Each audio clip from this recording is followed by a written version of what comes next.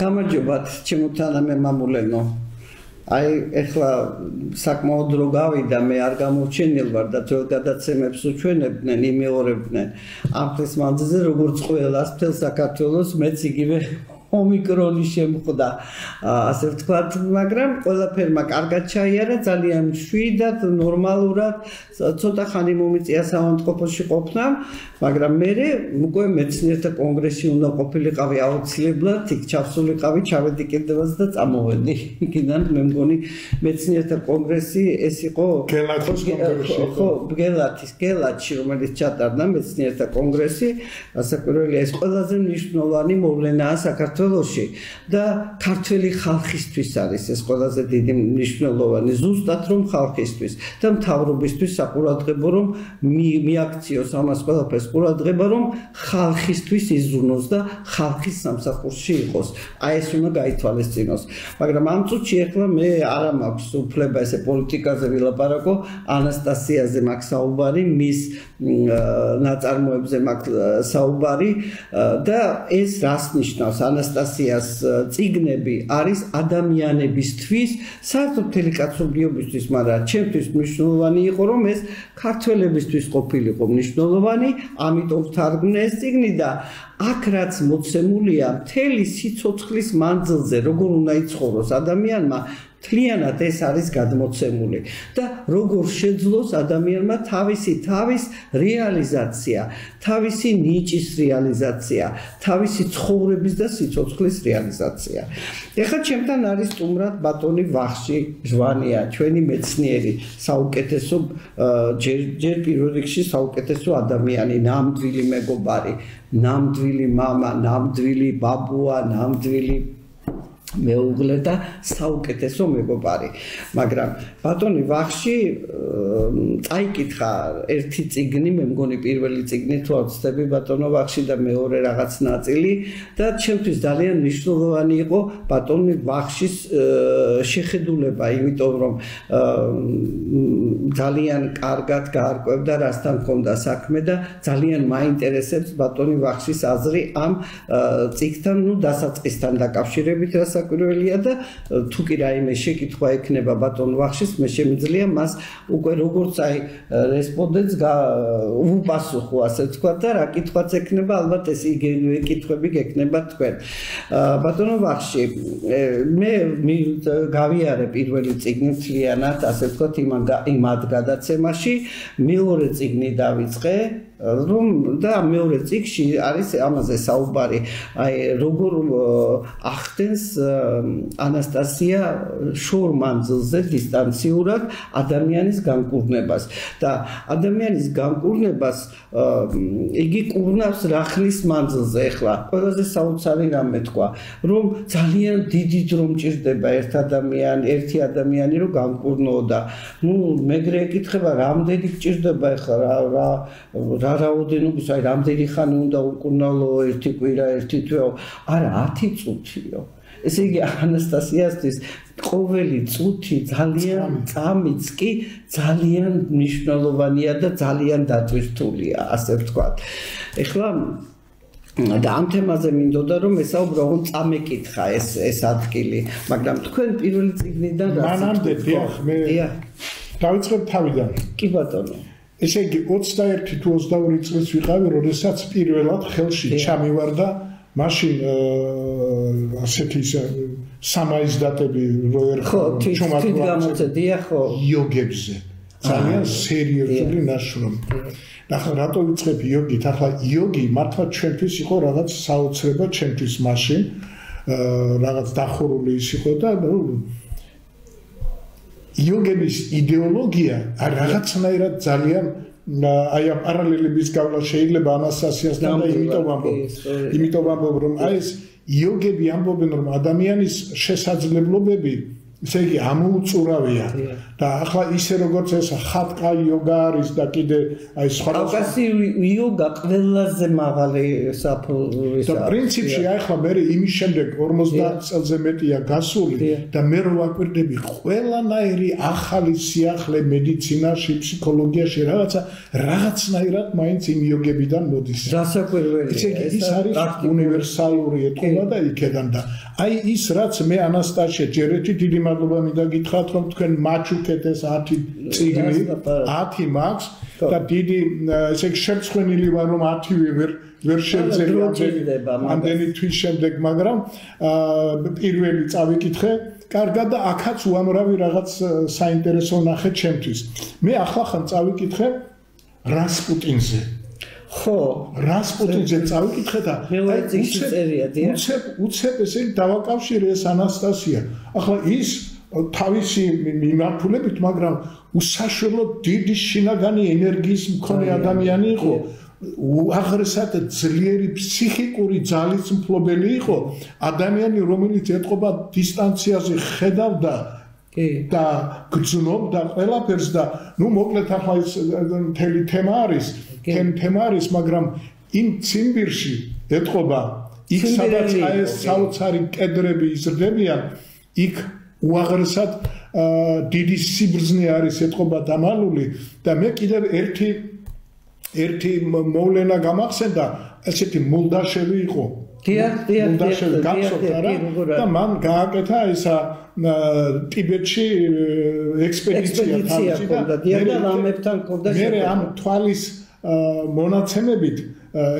კომპიუტერულად რო დაემუშავებინა ამ თვალზე რამოდენიმე მუდმივა აღმოაჩინა აი მხების შეფარდება რაღაცასთან კუთხის სიდიდე რაღაც მოკლედ ის რაც შეიძლება ციფრით დაიწეროს და მე როცა ეს მოახდინა შეისწავლა ადამიანების განლაგება და ესე იგი მისი ვერსიით ტიბეტში დაიბადა პირველი ადამიანი და რადგან ის ესეთვლის მაგრამ თავი რა არის რომ იმ ტიბეტიდან როცა ჩამოვიდა პირველი ის ციმბირია და ეთქობა აი ამასაც რაღაცა მე ხო იცი ახლა ამ ცოდნას რო ვაჯამებ ჩემებურად ხომ ესე იგი მე მჯერა რომ იმ ციმბირში მართლა არის დაბუდებული რაღაც დიდი და ერთ-ერთი გამოვლინება არის ეს ანასტასიას უნარი ახლა თუ იოგებს გავითვალისწინებთ ახლა მე ცოტა ფიზიკოსი ცხოვრობ და ვიცი რა არის ესე იგი ტალღა რა არის გამოსხივება ხომ თავისუფლად შესაძლებელია და ჩემთვის მაგალითად არ არის საეჭვო ის რომ ანასტასია ციმბირიდან 2000 კილომეტრზე მოსკოვის სიახლოვეს მებაღეებს დახმარებას უწევს ფიზიკურად დახმარებას უწევს ისინი ვერ გრძნობენ ვინ და საიდან მოდის ეს ინფორმაცია მაგრამ ისინი აკეთებენ იმას რაც საჭიროა და ამას ის მართავს ეს ხო ისე მართვასთანაა დაკავშირებული და ისე მოკლედ უაღრესად საინტერესოა და მე ვფიქრობ რომ თუ ადამიანები ამას კარგად წაიკითხავენ და ამას სამაგიდო წიგნად გაიხდიან ძალიან გამდიდრდებიან არა მარტო ზოგადად ესე იგი ფილოსოფიაში ფიზიკურად კერძოდ აი როგორ გაიჯანსაღონ ჯანმრთელობა როგორ გაიუმჯობესო ყოფა როგორ მიაღწიონ სრულყოფას და სრულ ჰარმონიას ბუნებასთან აი ანასტასიასთვის ყველაზე მთავარი და ამოსავალი არის სწორედ ბუნება და აი ის რაც ღმერთმა მოგცა და ის ასევე ამტკიცებს იმ პირველ წიგნშიც იყო მე მგონი არ ვიცი მეორეც მაქვს ნახევარზე მეტი წაკითხული და ის ამტკიცებს რომ ესე იგი ყველაფერი რაც კი ადამიანმა ცივილიზაციით გააკეთა მიაღწია ცივილიზაცია ეს ყველაფერი არის ადამიანში უბრალოდ მან ეს არ იცის დავიწყებულია ეს უნარი ხედვის 1000 კილომეტრებზე გადაცემის ინფორმაციის ბატონო ჩემო შეგრძნებების ესე იგი მიღება და გადაცემა ეს ყველაფერი ადამიანში არის და აი ეს ეთყობა გამორჩეულია თავისებურად მას ეს აღმოაჩნდა და ის ამას და ის ბატონ მეგრეს რა თქმა უნდა უდიდესი ღვაწლი ის არის, რომ დაწერა ეს და ჩვენ შეგვიძლია და თქვენი ღვაწლი და დამსახურება კი ის არის, რომ ეს გადათარგმნეთ, მათთან დაამყარეთ კავშირი და ახლა ვცდილობთ მთელი საქართველო დარაზმოთ, ესე იგი ამის შესასწავლად და ისინი, ესე იგი ჩვენ აგვიყვანოთ კიდევ ერთ საფეხურით მაღლა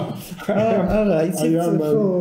უსასრულო განვითარების გზაზე. Დამდგრად გასულების პირიქით დიდი მადლობა ბატონო ვახში, შესანიშნავად გადმოეცით მისი არსი, რაც არის პრინციპში რა დანიშნულებაც აქვს ანასტასიას და ეს თავის მისიას პირნათლად ასრულებს. საერთოდ ყველა ადამიანს აქვს თავის დანიშნულება და ამასაც გვეუბნება ანასტასია. არ არსებობს დედამიწაზე ადამიანი ნებისმიერი, რომელსაც თავისი მისია არ აქვს სამყაროს წინაშე. სამყარო არის პირველ რიგში ეს გარდა იმისა, რომ ეს მთლიანად სამყარო, კოსმიური სამყარო იგულისხმება და დედამიწა თავისი ფაუნა და ფლორით ყველაზე მთავარი დედამიწაზე ადამიანია. ამიტომ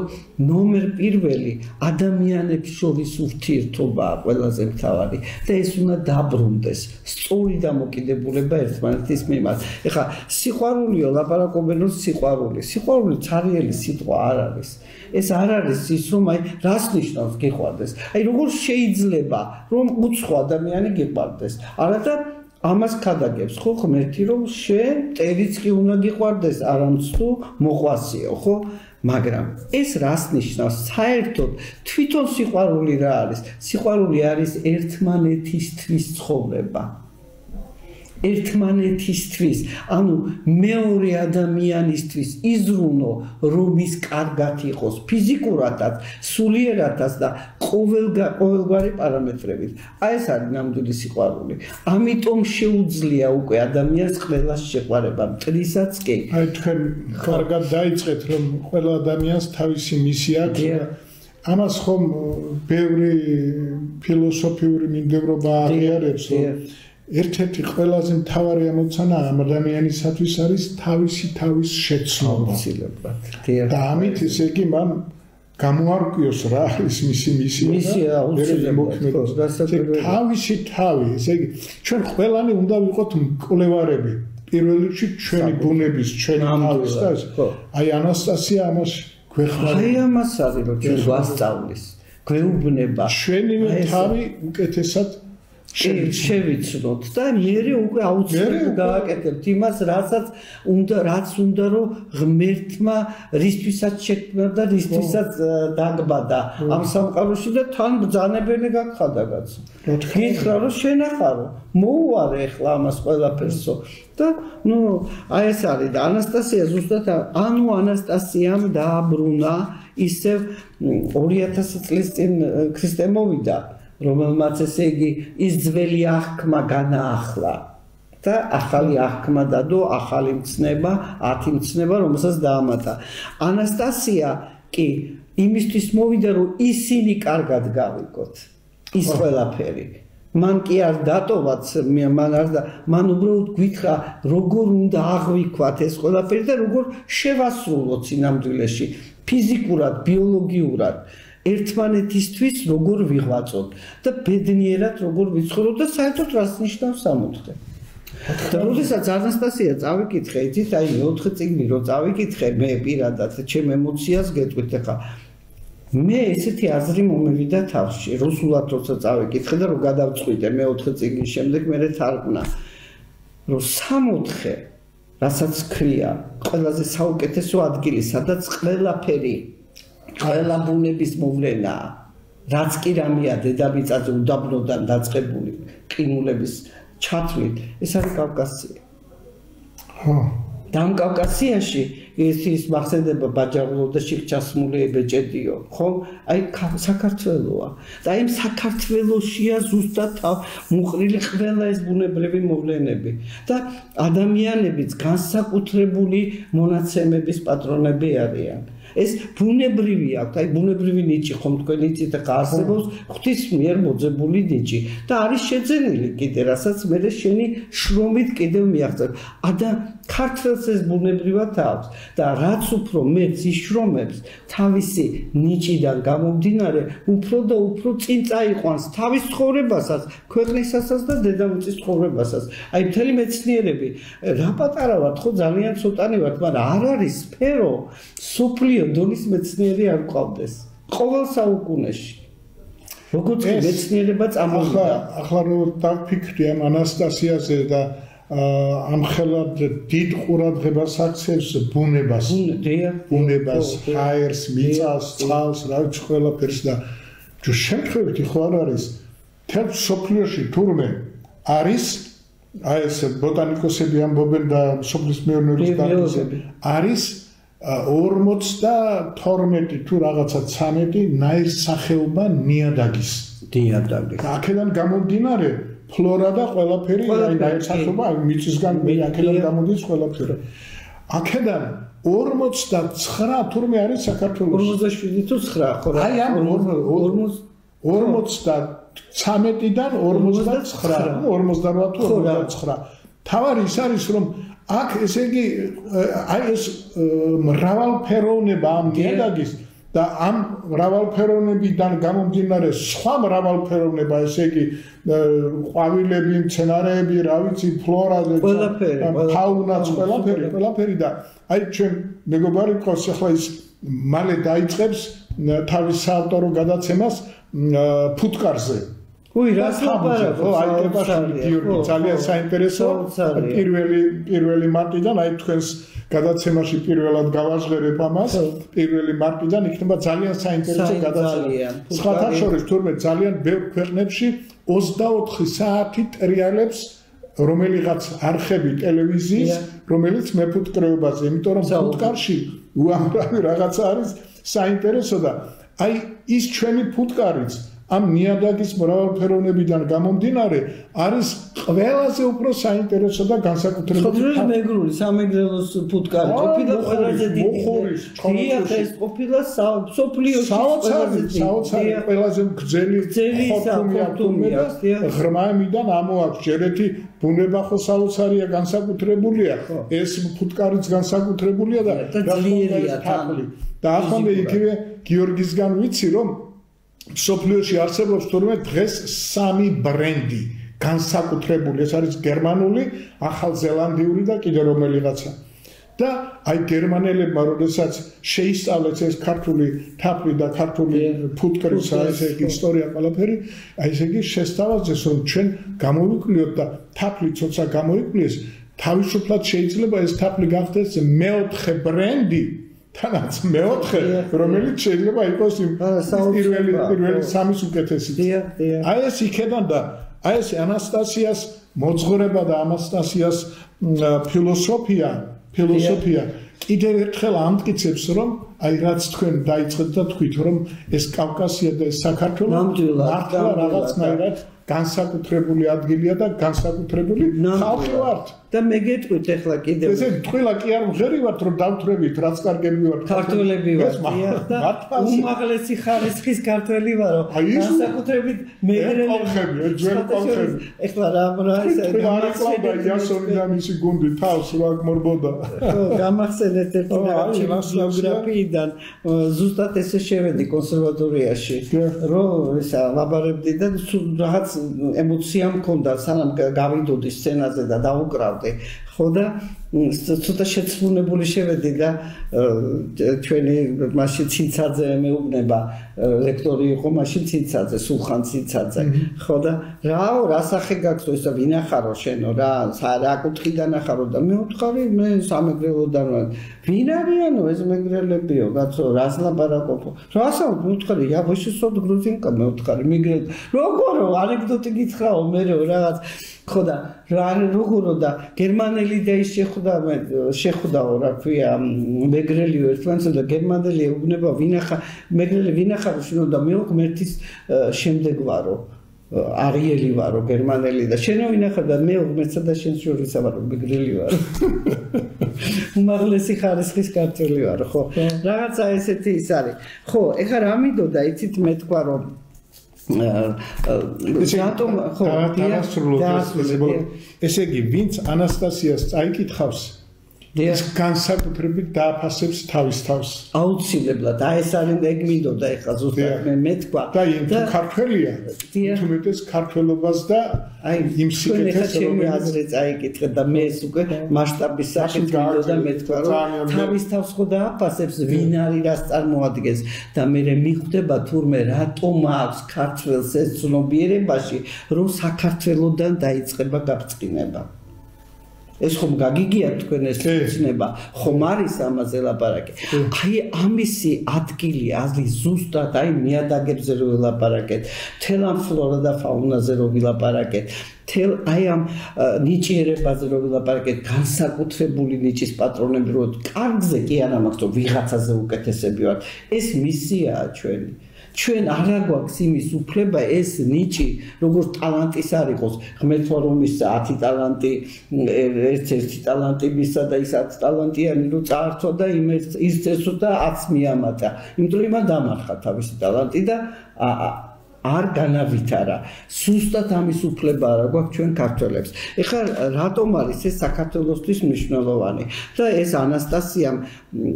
არ ვიცი ხა რატომ მოხდა რომ მე ამარჩია რომ მე უნდა მეთარგმნა ეს ალბათ რაღაც ამაზე კი ვილაპარაკე წინა გადაცემაზე მაგრამ ესეც მან დისტანციურად გამოგიგზავნათ ეს იმპულსი პირველია რა და ის რომ არ ყოფილიყო მე ამას ვერ თარგმნიდი და ვინც კი წაიკითხა ეს უკვე თავიდან ბოლომდე ძალიან ბერმა მითხრა ქალბატონო ციური ეს თარგმნელი კი არ არის ეს ქართულად არის დაწერილი ხო აი ეს მომენტიც არის მაგრამ ეს მე არა ვარ ეხლა რა მინდა ვთქვა აი ამ გამწყინებაზე ზუსტად პირველ რიგში მე ძალიან ვთხოვ ჩემს თანამემამულეებს ვინც წასულები არიან განსაკუთრებით იმათ ვთხოვ იმიტომ რომ ჩამოვიდნენ და თავის მიწაწყალს დაუბრუნდნენ მათი მისია მათი რეალიზების მისია არის თავის სამშობლოში ადამიანი თავის სამშობლოში უნდა იყოს უნდა დაამუშაოს ის მიწა და თავიდან უნდა აღორძინოს აი აქედან მიხვდება კაცობრიობა თუ რას ნიშნავს მიწაზე მამულში ცხოვრება რომ მამული რას ნიშნავს რომ ქართულ ენაშია ესეც შემორჩენილი და თან განსაკუთრებით მეგრულ ენაში ადამიანი ხო ღმერთთან არის ურთიერთობაში ღმერთის გარეშე ვერანაირი არაფერი არ ხდება სამყაროში მაგრამ ღმერთისგან ის ხდება რაც ჩვენ გვინდა ესეც უნდა გააცნობიეროს ადამიანმა მაგრამ ღმერთი არ გირჩევს შენ არაფერს შენ რაც გინდა ის ამას ხედავს და იმაში გეხმარება თავისუფალი ნება მოგცა გაგვაჩინა აი ამ თავისუფალ ნებას ის არ არყვევს ამიტომ ჩვენ რა მისიაც გვაქვს ხომ ჩვენ არა გვაქვს უფლება ეს ჩვენი ნიჭი ეს ჩვენი უნარი ეს ჩვენი ეს თვითონ ტერიტორია ვიღაცა სხვას გადავცეთ, ვიღაცა სხვას დაუთმოთ, ჩვენ უნდა აღმაღორძინოთ ეს და მივცეთ მაგალითი მთელ მსოფლიოს, როგორ შეიძლება უმოკლეს დროში. აი ხო, ყველაფერი დაგრეული გვაქვს უკვე საქართველოში, ხო? ძალიან ცუდი პირობებია. ყველა სფერო აბსოლუტურად მოშველია. თუმცა ეკონომიკა დრო ხო, ეს ყველაფერი ბლეფი და სისულელია, მაგრამ რა მინდა ვთქვა. ამას ქართველი დაამტკიცებს აუცილებლად, როგორც კი დაუბრუნდება თავის მიწაწყალს, მე გარანტიას მე კი არ ვაძლევ, ანასტასია იძლევა და ღმერთი იძლევა იმის გარანტიას, რომ ერთ წელიწადში ის გამოვა ამ მდგომარეობიდან და ორ წელიწადში უკვე აღმავლობას დაიწყებს და სიმდიდრეს გამდიდრდება თავის მიწაზე ოღონდ. არავით არის ხოსთან შეიძლება აქ ერთი ასე ვთქვათ, კი, ჩავამატო. როგორ აი ამ ასე ვთქვათ, აბზაცის, რომელიც თქვენ ახლა წარმოვიდგინეთ, სათავეში დაიწყეთ იმითი, რომ საქართველოში უნდა დაბრუნდეთ თქვენს მიწაზე და უცებ გამახსენდა. გუშინაც თქვი მე მგონი სადღაც. ახლა ხან Facebook-ში დადო ვიღაცამ ინფორმაცია. გაუხსნიათ თურმე სვეტლანა ალილუევას სტალინის ქალიშვილის ანდერძი. აჰა. წარმოგიდგენიათ ქალი რომელიც მოსკოვში დაიბადა და გაიზარდა მერე გაიქცა იქ ლონდონში ხრუშოვის ის პერიოდი და მე ბოლო გადაბარდა შეერთებულ შტატებში და იქ მოხუცთა თავშესაფარში გაატარა ცხოვრება და იქ გარდაიცვალა და დაწერა ამ დერცით და რა წერია მე მინდა რომ დამასაფლავოთ გორში წარმოგიდგენიათ აი ეხლა უბრალო სამოქალაქო სასაფლაოზე გესმით არანაირი რამე იქ უბრალოდ როგორ ესე იგი აი რამხელა ძლიერი ყოფილა აი მიზიდულობა აი რუსები რო იყვიან ტიაგა გროდინე ესე იგი აი სამშობლოსადმი ეს აი უამრავი დრო ქონდა ალბათ საფიქრალე ხო როცა უკვე მოხუცთა სახში იყო და ესე იგი აი ეს იგრძნო ეს მიზიდულობა თავისი სამშობლოსი და შეიძლება ახლა არ არის გამორიცხული რომ იმ სამშობლოს განსაკუთრებულობაც შეიგრძნო. ხო, აი ზუსტად იგივე იმ მანძილზე შეიძლება ანასტასიასი არ იყოს იმ თავის წინაპრებთან რაღაცნაირი კავშირი ჰქონდა და იმ კავშირმა და იმ ძალებმა უბიძგეს რომ ეს დაეწერა და მე ახლა ვცდილობ აი როგორ უნდა გავავრცელო ეს ინფორმაცია და მართლა რაღაცნაირად უნდა საოცარი რამე თქვის გადმო სატანი იქნება და ხო და აი ეს აი ძალიან რთული ურთიერთობა ჰქონდა თვითონ ალელუევას თვითონ ძალიან რთული და ბოლოს მიხვდა თან განსაკუთრებით უყვარდა სტალინს ეს გოგო ძალიან უყვარდა და ბოლოს მიხვდა რომ ქართული გენის მატარებელია და ყველაზე რაღაც მნიშვნელოვანია ეს მიხვდა მაგას და იმ მიწაზე რატომ არის ყველას რატომღაც თან განსაკუთრებით ქართველებს სადაც არ უნდა იყვნენ სამშობლოში უნდა დაიქცავონ უნდა ესე იგი მე მამაჩემ ყაზახეთში გარდაიცვალა და წამოვიღეთ არ დავასაფლავეთ დიახ აი ეს ვერც კი წარმოვიდგინა სხვანაირად ძალიან მნიშვნელოვანია და ერთი რამე მინდა ახლა ვთქვა ახლა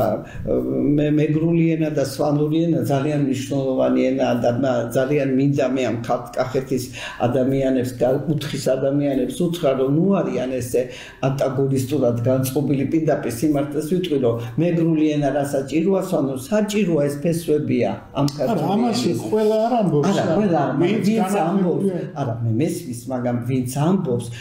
იმასაც ხო უსმენენ ადამიანები იმასაც ხო ყავს თავის მსმენელი და იმას თავისი დამჯერი ხო მართალია ამიტომ უნდა მიხვდნენ რომ ასე თქმა და ასე ლაპარაკი არ შეიძლება ეს ერთი და აქედან გამომდინარე მინდა ვთქვა ჩვენ ხო ყველაზე დიდი ურთიერთობა მყარი აი როგორც მშობელთან წინაპრებთან ასეთივე მყარი ურთიერთობა გვაქვს ღმერთთან ეს ჩვენ სისხლში გვაქვს გამსტარი მართლმადიდებლები ვართ ხო და ჩვენ გვინდა რომ ღმერთთან ერთად ვიცხოვროთ ჩვენ ესე ვცხოვრობთ ჩვენ შინაგანად ასეც განვიცდით ამას მაგრამ ნუ სადაც ახარო იქ ყველგან არის ღმერთიო ხო ჩვენ გვეუბნებიან ამას და სინამდვილეში ეს არ არის სადაც შენი მამულია შენ უკვე ამ სიტყვით გითხრა ღმერთმა რომ შენ მამულში რო იქნები მე იქ ვიქნებიო აბა გადათარგმნით მამული რას ნიშნავს რატო ქვია ქართულ მიწას ვისაც აქვს თავისი მამული სამშობლო ხო ერთია სამშობლო მაგრამ ჩემ მამულში ვარ ეს თავადებიდან და მეფეებიდან და იქიდან მოდის ხო მართალია და გრეხს ჰქონდა ხო თავისი მე მოვალ გეუბნება ეს არის მამული დიახ ანუ მეგრულ ენაზე გაქვს შემორჩენილი ესე იგი ის მამული რომელიც შენია იქ მოვა იქ არის შენთან ერთად ის ღმერთი მე ეს მინდა რომ ვთქვა და აი ეს წიგნი ძალიან ეს წიგნი ზუსტად ამას გიბრუნებს უნდა დაბრუნდეს შენს მამულს შენი ხელით რომ მოული ყოველი მცენარე რომ შენ გაგიცნობს იქიდან დაიწყება შენი აყვავება კიდევ ერთი ჩართვა ესე იგი კი ბატონო როგორ მოგმართო თქვენ თუ შენ დასაკვირველია ბატონო თქვენ მართლა ისეთ რაღაცების გენერირებას ახდენთ მაშინ მინდა რომ დიახ მეცნიერებამ ხომ დაამტკიცა რომ ადამიანისათვის ყველაზე სასარგებლო საკვები არის ის რომელიც იქ არის მოყვანილი სადაც თვითონ გაიზარდა დაიბადა და წინაპრები სადაც იგი ღმერთმა ყველანაირად მიგანიშნა ეს აბსოლუტურად ყველანაირად მიგანიშნა და რამხელა სისულელე იყო აი როცა ცხონებულმა იმან კახა ბენდუქიძემ რა თქმა უნდა გორის ვაშლიო როცა არგენტინაში შეიძლება სად არგენტინა და სად გორი აქ იგივე ჰაერით იგივე ნიადაგით იგივე მიკროელემენტებით იგივე იმით რა ქვია მაგას ვიტამინებით ნაზარდი არის ეს ხილი და ეს ბახშეული იქნება თუ ხორბალი იქნება თუ რაღაცა რისგანაც შენ თვითონ შედგები და ამიტომ არის ის შენთვის კარგი და ის ყველაფერი რაც უცხოეთიდან მოდის ის შენი ორგანიზმისათვის უცხო არის და ის არ არის ყოველ შემთხვევაში მავნე შეიძლება არ იყოს მაგრამ სასარგებლო არ არის ნამდვილად არანაირად არ არის აი ამაზე არის ანასტასიას ну შეიძლება მოძღვრება უწოდოთ დიახ ხო საერო მოძღვრება ბატონო რა თქმა უნდა და აი ეს თვითონ ის კედრის ესე იგი მარცვალი დიახ ხო თვითონ ჯერ ჰაერს იძლევა ჟანგბადი ახსოვ ხე თვითონ 500 წელი ცოცხლობს 550 ზოგი 1000-იც კი და კედრებისგან შედგება მთელი ციმბირი და რა თავია ის თვითონ იწყებს გუგუნს და ეს ნიშნავს რომ იმ დროს ის არის ადამიანებისათვის აკეთოს სიკეთე და უკან დაუმზადეს ენერგია თავისი ენერგია ადამიანებს დადებითი ენერგია მოკლედ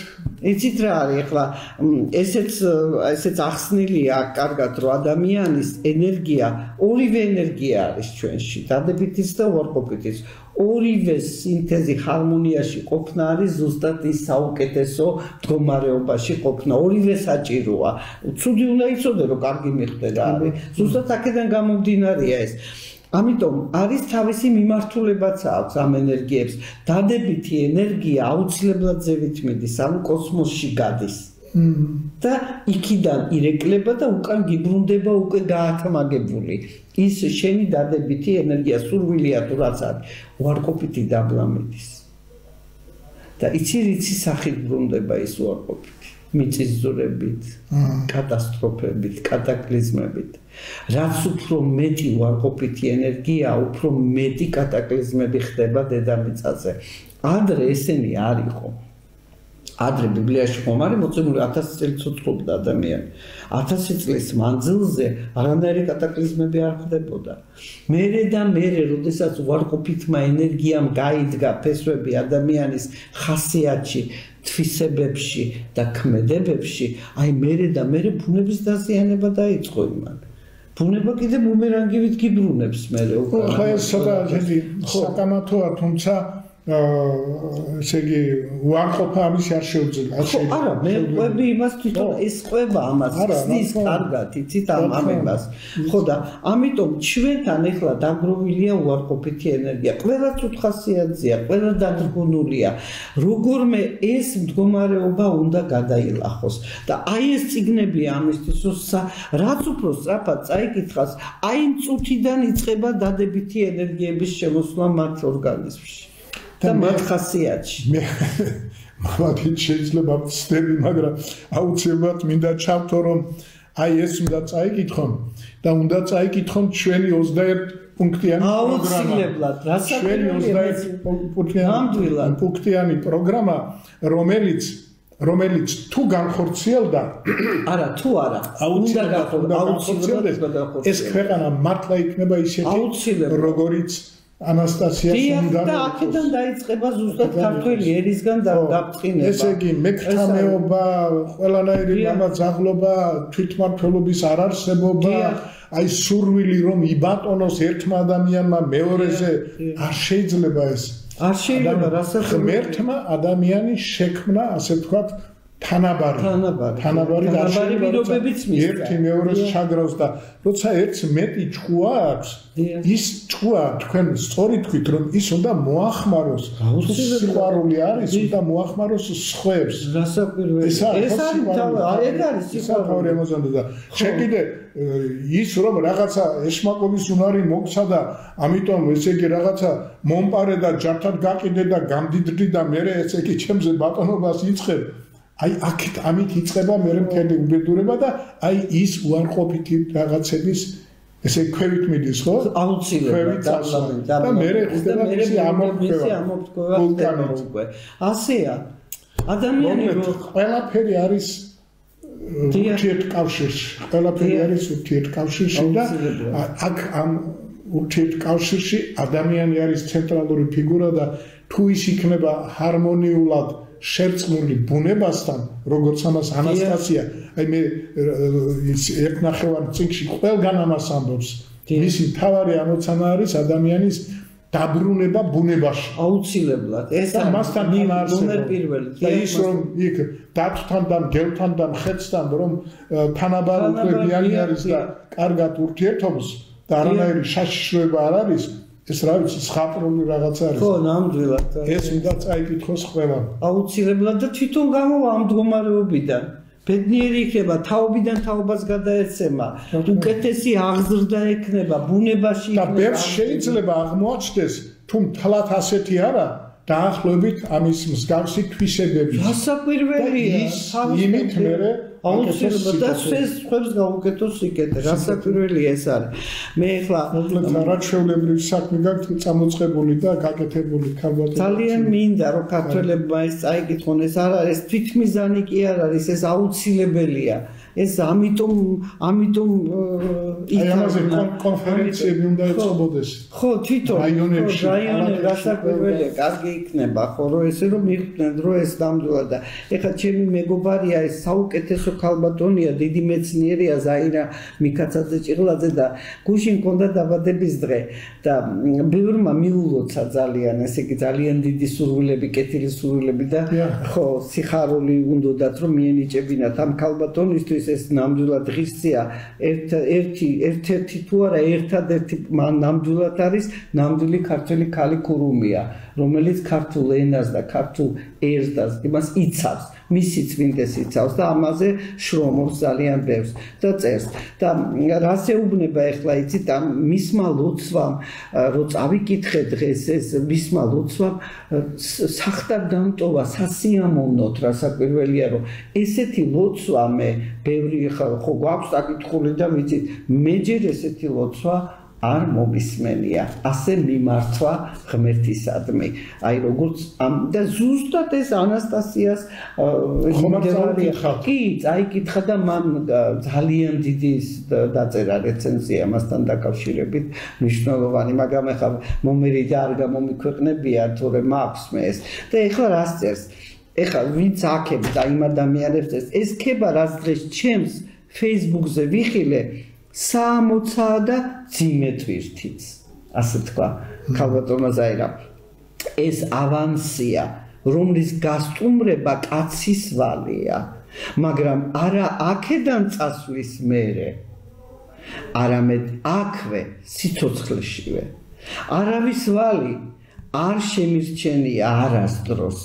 ქალბატონი ზაირა ამბობს ამიტომ მისი შიში არ ამაქვს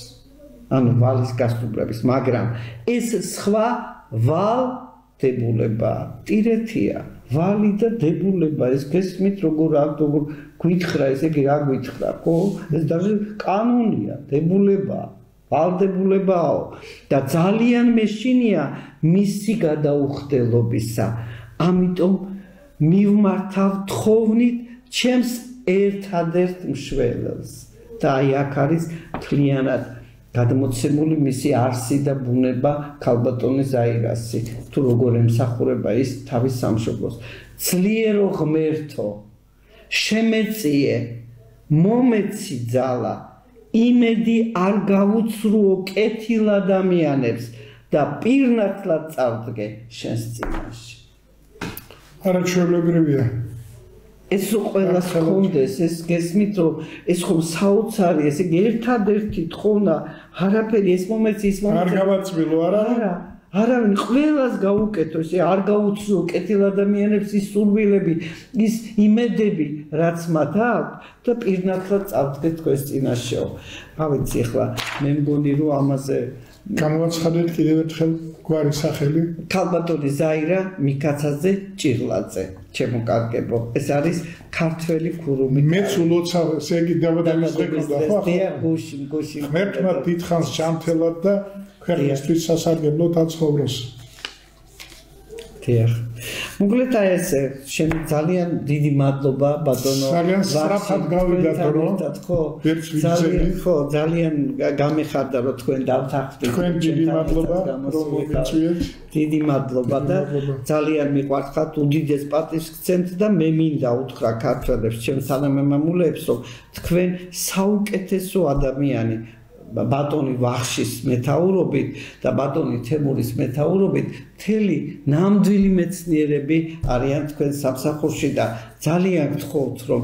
დაუჯეროთ ამ ადამიანებს და ყველაფერი გავაკეთოთ იმისთვის რომ ჩვენი ქვეყანა გამოვიყვანოთ ამ ძნელ ბედობის ჟამიდან. დიდი მადლობა. კარგად მზადდებოდეთ.